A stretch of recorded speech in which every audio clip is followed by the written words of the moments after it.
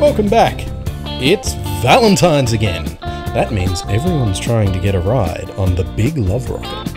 And while I'm absolutely on that list, I also made it my mission this year to find out how hard is it for a gnome to find love. It's time to conclude the long strange trip and be a fool for love. At first, I thought this would be easy. I just had to dismantle a sinister plot, and then I could begin my search for reals. Like, hopefully there's even a matchmaking service. But, as I worked through the list, and not one of them paid me attention, I started to get desperate. I ended up resorting to stalking, yeeting my affections as quickly as I could before they ran away.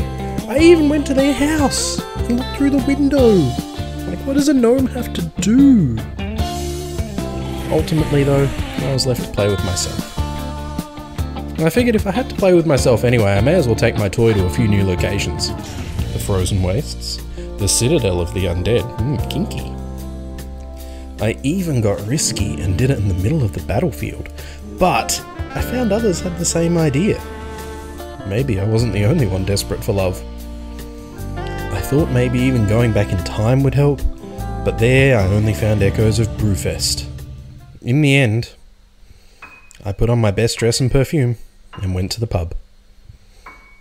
After a night of drowning my sorrows in dwarven stout, I stumbled out the door, no longer fit to mount anything with wings, accepting I would be forever alone. But then, what should I see but my pie knight in shining pastry crust? I ran after him, dousing him with my affections, showering him with kisses, but it wasn't to be. In the end, it was a journey of self-discovery. A long, strange trip, I guess you'd say. But at least I've got this really fucking ugly mount.